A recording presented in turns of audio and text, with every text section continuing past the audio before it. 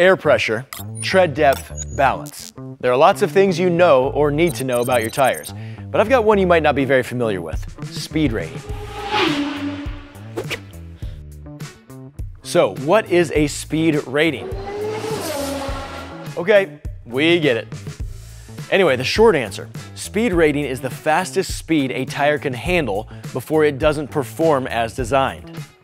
The long answer: your tire's speed rating determines its maximum safe operating speed, which is designated by the Department of Transportation.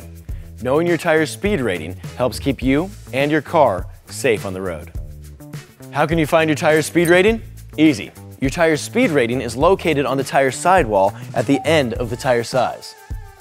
The speed rating is represented by a letter and corresponds to the maximum speed your tire can safely travel.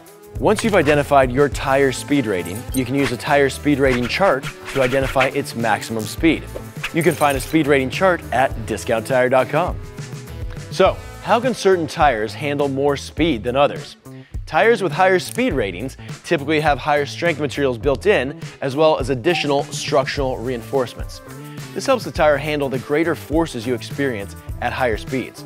This may affect the way the tire responds and how it feels at lower speeds as well.